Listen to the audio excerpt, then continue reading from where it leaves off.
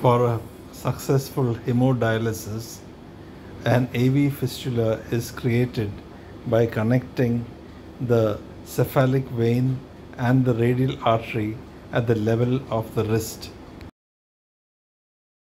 Hence, a Doppler study of the major vessels of the wrist and arm are done.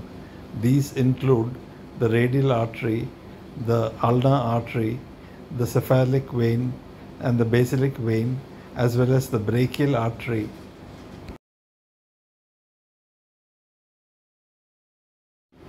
The radial artery here shows normal flow and patency of the vessel.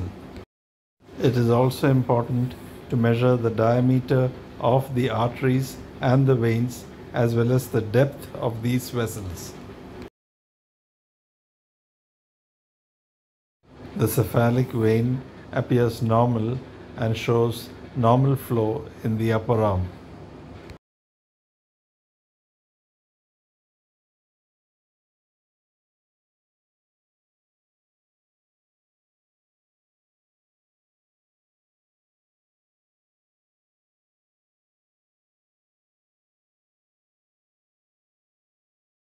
Cephalic vein in the wrist also appears normal and shows normal flow.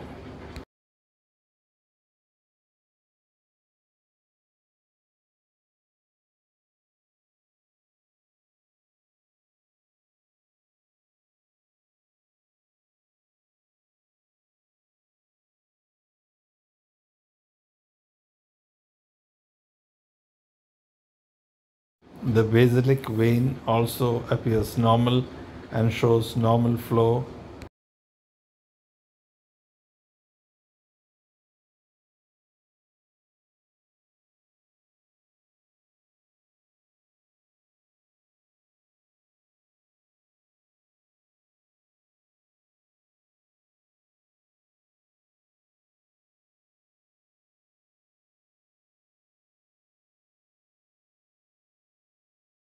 The depth and the diameter of these vessels is also measured before creating the AV fistula.